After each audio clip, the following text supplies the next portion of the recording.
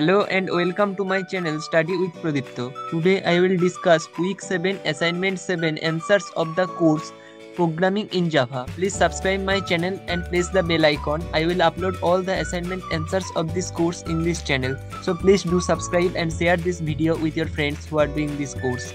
So the first question is on your screen.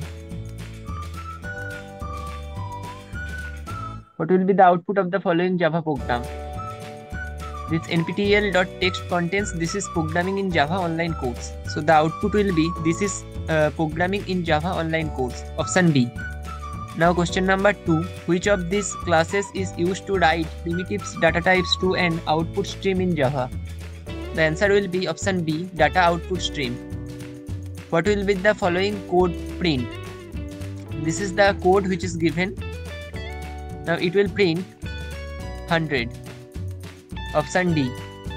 For question number 4, complete the following snippet with the required code. The answer will be option A, file.exists. Now question number 5, what will be the following Java program output? This is the program which is given. The answer will be option A, 1 to 3 ABC. For question number 5. Now for question number 6, what is the output of the following Java program? So if we write this program, the output will be compiler error because this is a final variable. We can't assign it again. Now what will be the output of the following Java program? This is the Java program which is given. Now the answer will be none of the mentioned. Now what will be the output of the following Java program? Question number 8. The answer will be 20. Question number A.